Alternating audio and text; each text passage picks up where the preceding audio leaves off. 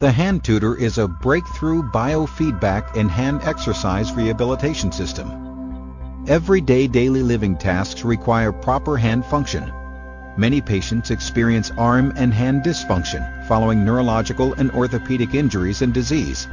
Hand dysfunction can result from cerebral palsy, stroke, brain and spinal injury, MS and hand surgery, and leads to difficulty in performing daily living tasks.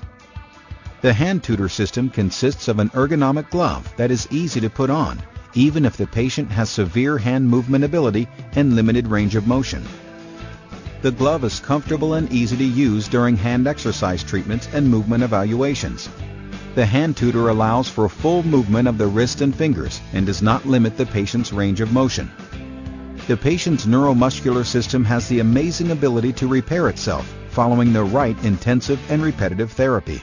This has been shown to lead to a significant improvement in hand function. The HandTutor glove records motion feedback. Sensors within the glove quantitatively measure the movement of the fingers and wrist.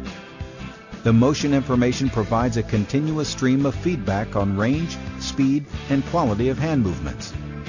This real-time audio and visual feedback teaches the patient how to move their hands again, which enables them to better perform functional tasks.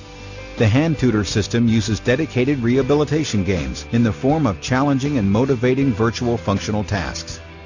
The system provides quantitative documentation on the patient's rehabilitation program.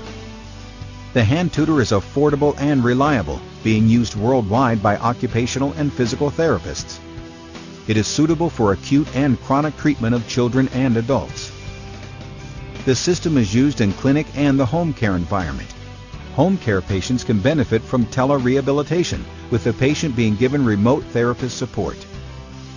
Published research shows that the HandTutor system enhances functional recovery and improves quality of life.